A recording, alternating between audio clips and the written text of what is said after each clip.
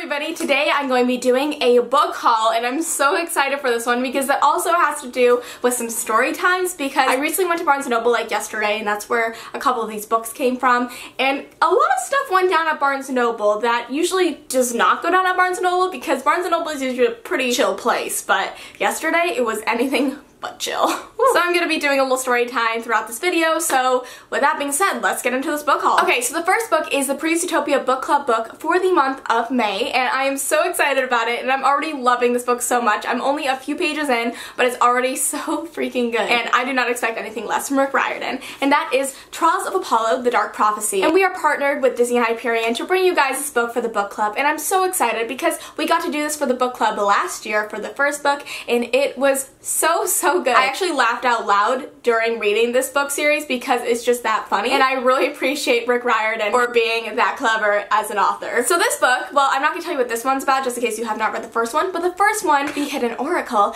is about the god Apollo pretty much being sentenced to Earth as a mortal by his father Zeus because he did not do something that Zeus liked. So pretty much it's about him navigating the world from his mortal form and trying to earn back his father's respect. There's lots of stuff that goes on in the novel, like lots of crazy emperors that are coming back from the past to go destroy Apollo in his weakened form, and lots of other crazy stuff. So it's such a good book series, and I cannot wait to finish the second one. The next book is, of course, A Court of Wings and Ruin by Sarah J. Maas. How could I have not gotten this book this month? Because it just came out. I am a little bit more than halfway through it. It's so phenomenal. I listened to a majority of it on Audible because I was driving from Texas to Chicago to help my family move house. I decided to listen to this audiobook, and it was so good, and I am 450 pages into it, I think, something like that, and it is just so good. Definitely steamy, definitely crazy, definitely magical, and lots of just angstiness. I love it so much. Now we're gonna get into my little segment I'm gonna call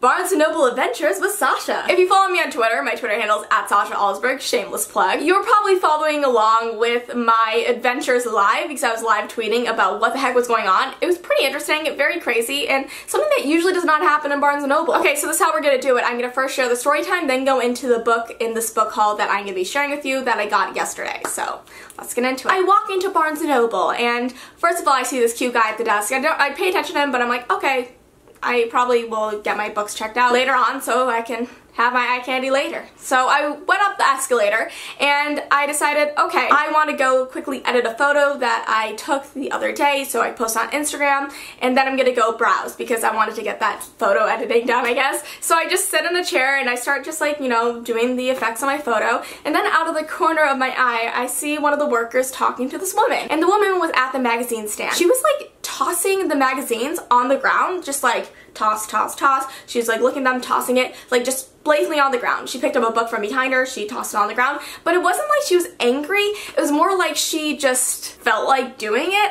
It was very odd. She was an older lady, not too old, she probably was in her 50s, 60s, and she just didn't seem to have a lot of recollection as to what was going on in the moment. I don't know if she had some like mental issues or, you know, something was going on personally and she just was kind of like blocking out the world, but it was a little bit nerve-wracking just because I'm like, what's going on? Is she okay? Like, is the worker okay? Is everything okay? But I don't intervene because unless like I see that somebody's at risk, I will pretty much keep my distance. I wasn't really thinking much of it besides the worker asking the woman to stop throwing things on the ground, and the woman just didn't listen and she just like walked away. And then she came around the corner, I see her, and she just like kind of weaves between the magazine stacks and she keeps on like tossing things on the ground, and then the worker comes up from behind her and she's like, okay ma'am, I'm gonna have to ask you to leave if you're gonna keep on doing that. It's not appropriate and don't make me call security. And I was like, wait, Barnes & Noble has security? Okay, cool. So she stopped throwing things on the ground and she just went over to one of the stacks at Barnes & Noble and just like kind of leaned against it and just waited there. I was like, okay, she probably just stopped and she's maybe waiting for somebody. The worker didn't call any security yet, so I think the woman was just waiting for somebody,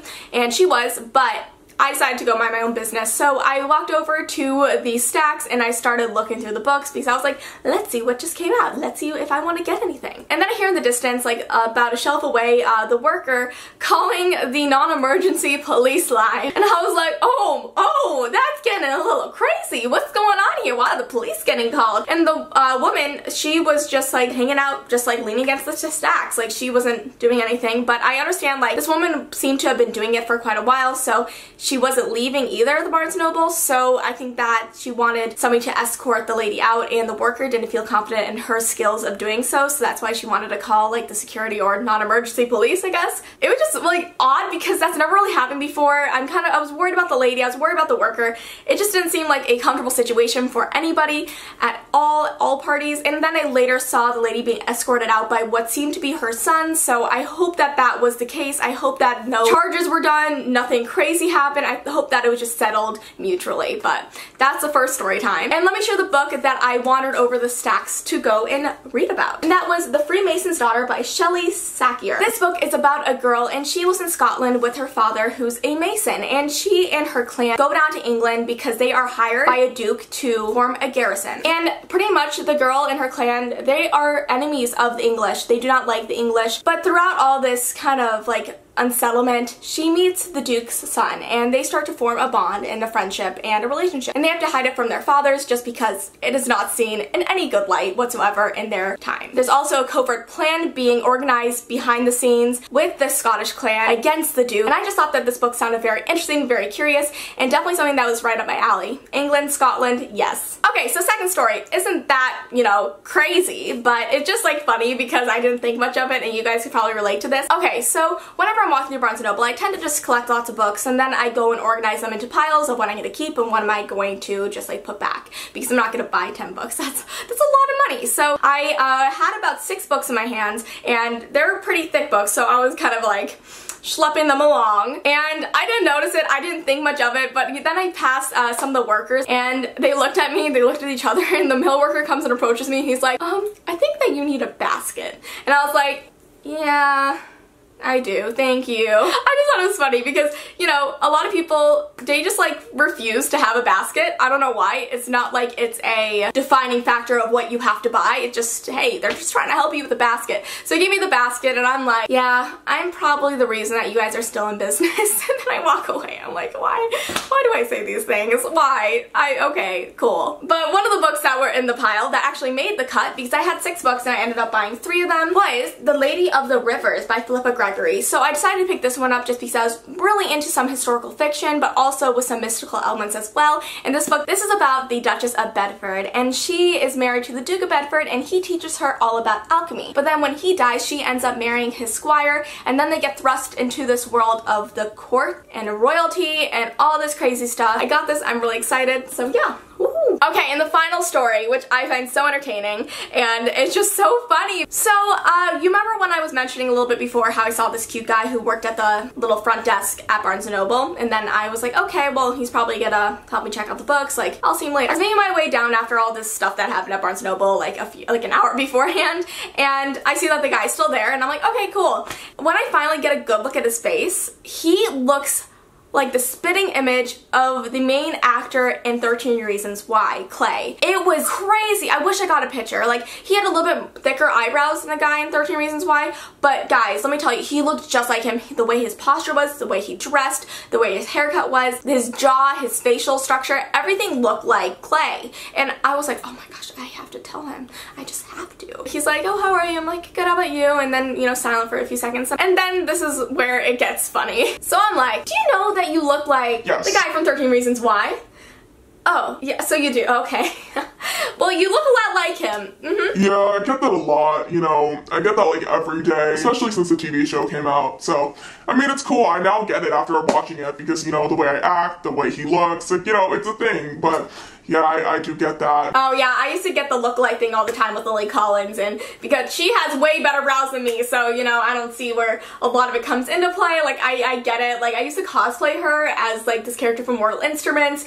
Why am I still talking? Oh my gosh. So yeah, that's how the conversation went. This guy looked just like him though, and I couldn't get over it, and it's just still crazy just to think that he looks so much like the guy from 13 Reasons Why. Yeah, so I always thought the guy from 13 Reasons Why was pretty cute, so I'm like, hey, he was cute too, but you're probably a little bit younger than I am. I don't really go for younger guys, so I'm like, Well, it's not seeing you. See you later. I'll probably be back tomorrow.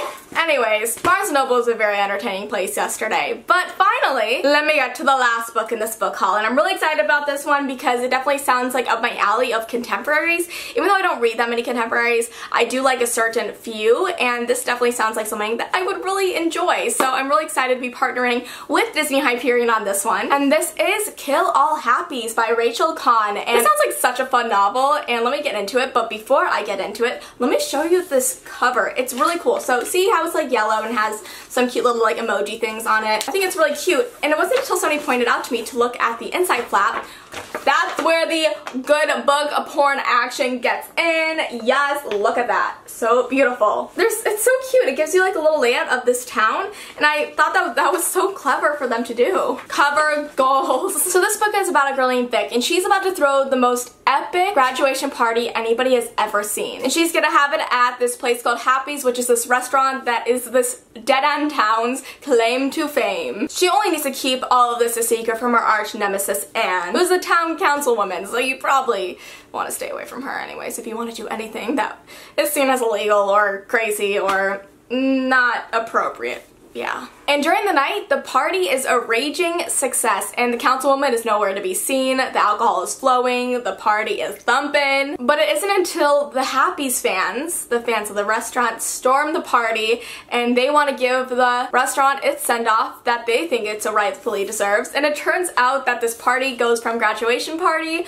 to Coachella on steroids really fast. So it just sounds like a lot of fun. It sounds like a very summery type novel, and I think that it would be really fun to read. So if you guys want to check it out, it'll be in the description box below. Okay guys, so I hope you enjoyed this video. I really love filming it for you, and I hope you enjoyed the story time. Let me know some of the books that you purchased this month, because then I get some more recommendations. Okay, no, I do not need more books. Just kidding. But you can still put them down there. Thank you all so much for watching, and I'll see you next time. Bye!